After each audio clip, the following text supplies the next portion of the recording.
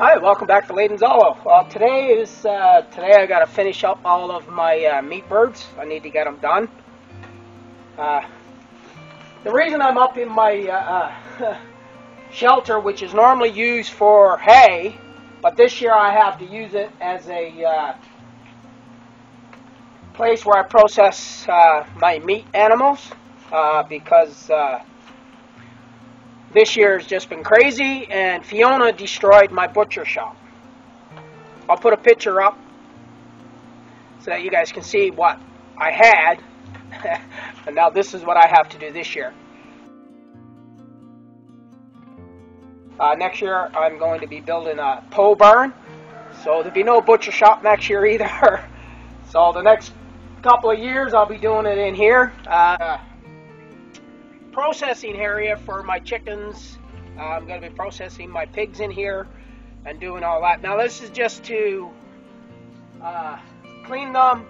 When I actually get to the point of packaging and washing them down and getting them ready to put into the freezers, I do that in the house in the kitchen. It's just cleaner and more sanitary. Out here it's just slaughter and butcher out here is what I do. So yeah, so it's a pretty simple plucker. It has a 3/4 horsepower motor, a belt with a hub that I put the chicken pluckers on, the rubber fingers that you use in a normal chicken plucker. That's it. You just turn it on and off you go and you pluck your chickens. But you got to hold on to your chickens. It's not like one of those $1,500 chicken pluckers that you just drop your chickens in and it goes around in a circle. I almost bought one, but then I was going like, if I'm going to spend $1,500 on a chicken plucker, $1,500 is a lot of money to spend on something that you can do by hand, technically. But you know what? I decided that I was just going to do this. I had the 3/4 inch motor, or the 3/4 horsepower motor. I had the pulleys and stuff. I had to make up the hub. I just welded it up and drilled some holes into that round cylinder that I had. The plywood I had kicking around. So this thing cost me about $50 to build compared to $1,500. So, but that's me. I like to build things that I use. So yeah, that is probably one of the most important tools that I built for chickens. So yeah, I'm really not going to show you guys the slaughtering process, but I will show you guys how my chicken plucker works.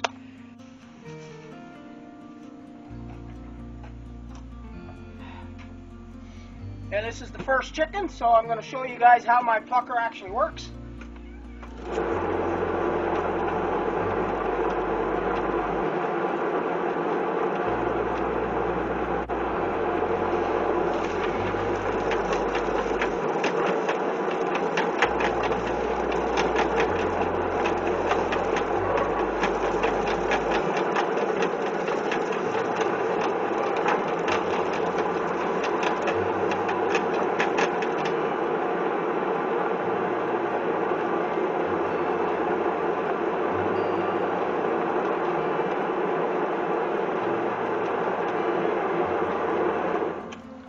Now with this type of plucker that I have, I still have to pluck like a few of the feathers that are very stubborn, that don't want to come out, which is not a big deal. It only takes a few seconds and it's done.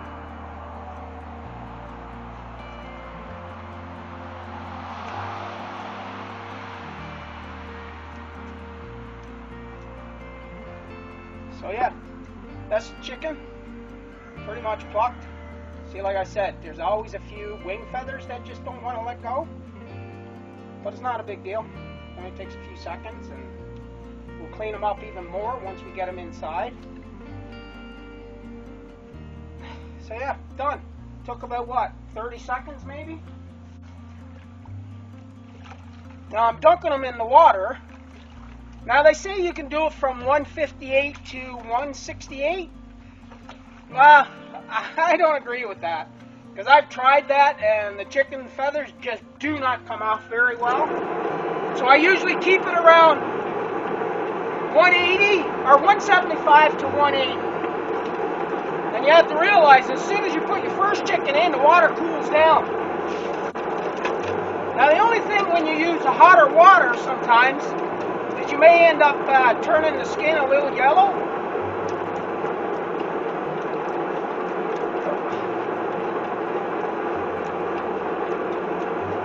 Which when I'm doing them for myself I don't really care. But now when I'm doing them for other people I'm a little bit more cautious about that. But we've already done all of our whole chickens that we need this year. We've already processed enough for us. So what we're doing now is we're just doing chicken pieces. Like we're going to cut these birds up. A lot of like all the chicken breasts are going to be skinned.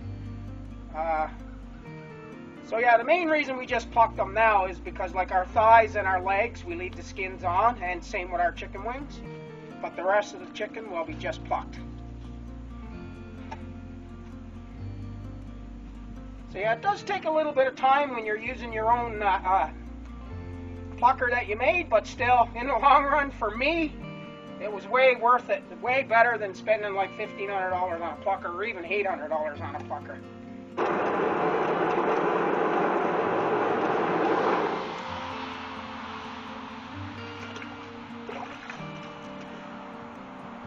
I know there's lots of people out there that go, well, how can you actually put down something that you raise? Well, it's not something I enjoy doing, but it's something that you have to do if you want to be a homesteader. I mean, I just couldn't justify sending my animals out, stressing them out, to bring them to a processing plant to have them done. I don't know, I just don't like doing that. I'd much rather do them myself. That way I know what they're going through and it's all over pretty quick, because my animals don't suffer at all. I'm very cautious about that. So yeah, in less than 5 minutes, 4 chickens are plucked. So yeah, I got 10 chicken plucked and cleaned, and now I have to package up a few whole chickens, and then I'm actually going to be cutting up some. So this one's a nice looking chicken, nice and clean. I think what we're going to do with this one is package it as a whole chicken. So all I do is put a cut at the back part of the neck and just twist, and it comes right off. Real easy. And then I just put the neck right back inside. Then what I use, because the chicken just come out of water, I always try to dry as much of the water off as I can. To get it as dry as I can, because I am going to seal them, the whole chicken. Seal them the best I can anyway. The bags that I've been using for the last 15 years, this year, when I went and picked them up, they're only half as thick as they used to be. So I guess, like everything else, if they charge you more money, they give you less quality. Because yeah, these are not very good bags anymore. Next year I'm going to have to try and find them somewhere else.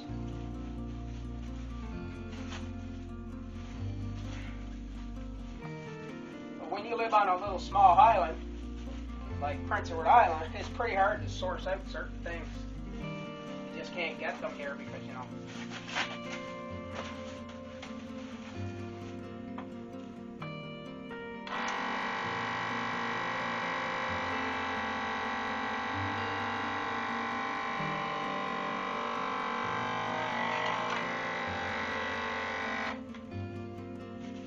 The vacuum seals it up quite nicely. The only problem I'm finding this year is that the bags break so easy, I can't really put a really good seal on them. Okay, so I thought I'd show you guys how I break down a chicken. This is how I do it. I don't know if it's the right way or the wrong way, but this is how I've been doing it for many, many years.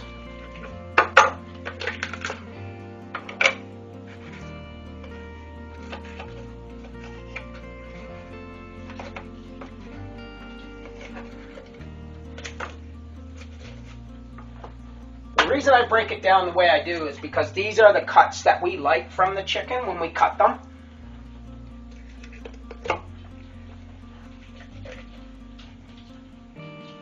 Now that side, I just took the leg itself, the leg and the thigh. But now this side, sometimes I'll do it this way and sometimes I don't.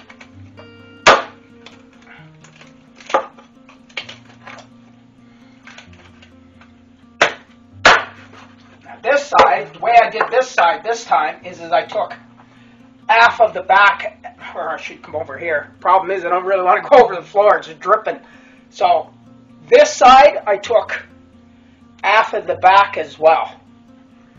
But on this side I just took the thigh and the leg. I disconnected it right from the joint. Now my wings,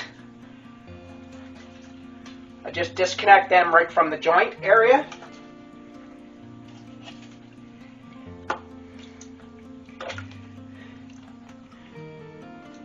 Because we don't eat full chickens that often, so we kind of like to break most of our chickens down. Now I leave the skin on the legs and thigh and the wings, but on my chicken breasts, I like to have them skinless. Ooh.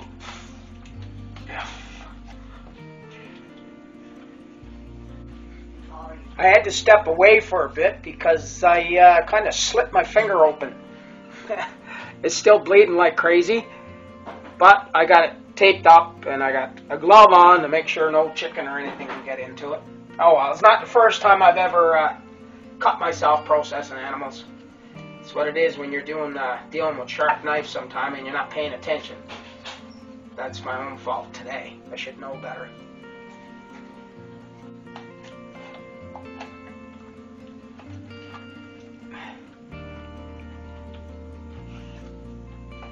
That's one side, chicken breast. One side of the chicken breast. Skin. Now you notice I have the back and all of this stuff. This all goes into a separate bag and goes into the freezer. We either use it to make our chicken broth or we use it as dog food. My dogs love it. They like when I feed my dogs every day, I always give them some type of broth from some type of meat. 99% of the time I do. So yeah, that's how you process it. It's I'll bring it up for you and you can see exactly what I got from we got the wings, 2 breasts, leg and a thigh,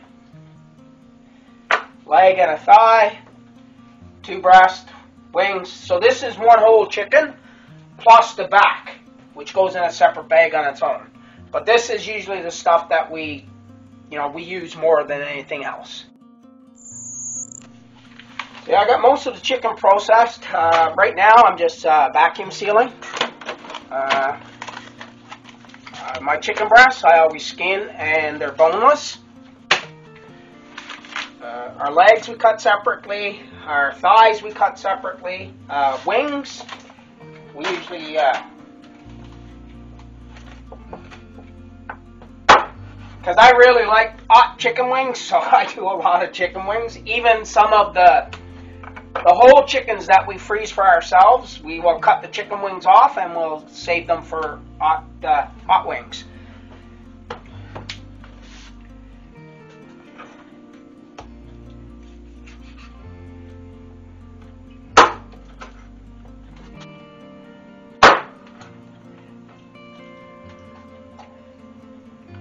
Yeah, it takes much more time to actually vacuum seal them than it actually does to butcher and slaughter, to slaughter them and clean them and bring them inside.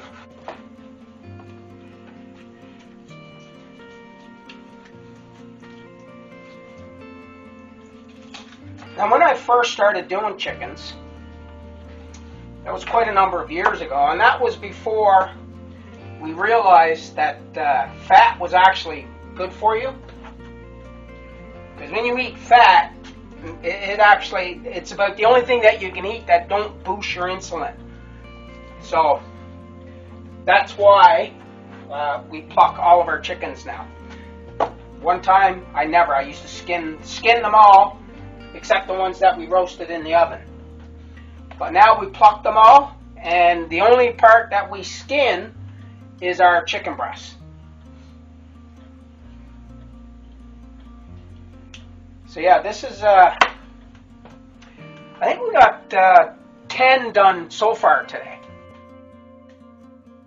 Just finished 29 chickens today, from start to finish, all packed away in the freezer, kitchen tidied up.